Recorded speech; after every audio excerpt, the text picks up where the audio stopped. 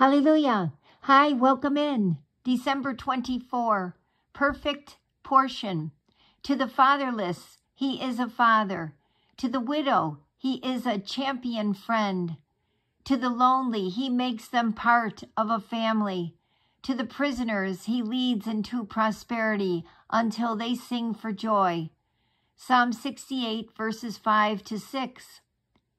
When we look to the Lord, how can we not be moved by him? His tender care for us is rich, and it covers us all the days of our lives.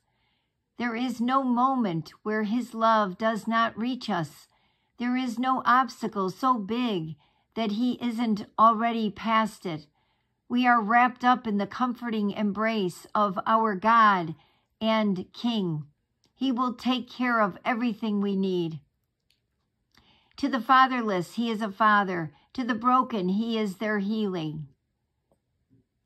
Let me say that again. To the broken, he is their healing.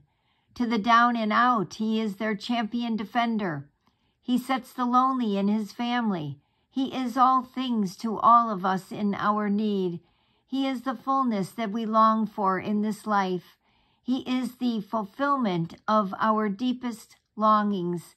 He is the perfect representation of every good thing. Perfect One, you are my portion in every situation. You are the abundance that I feast upon in my need. Be near, Lord, and knit me into your heart of affection.